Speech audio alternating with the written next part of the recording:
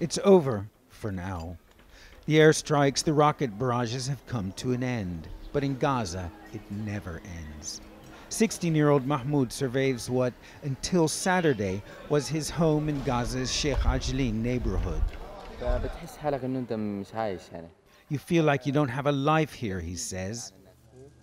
For more than 20 years, this small strip of land, home to 2 million people, has reeled from one round of death and destruction to another. In Gaza City Shifa Hospital, 10-year-old Miyar Shikyan is recovering from shrapnel wounds to her shoulder, chest, and abdomen.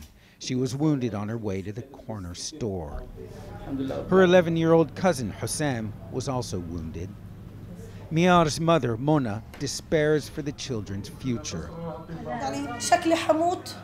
It seems when I die, she says, the generations after me will inherit bigger and bigger wars. In the next room, 2-year-old Bashir lies sleeping, shrapnel lodged in his head. Outside the hospital, life goes on. The markets are bustling. Gaza seems to have an incredible ability to bounce back war after war.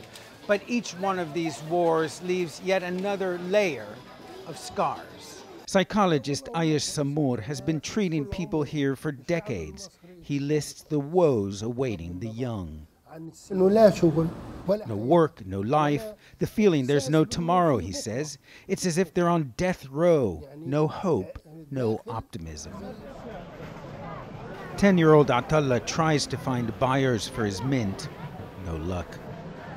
Surviving war, surviving peace. It's all a struggle that never ends.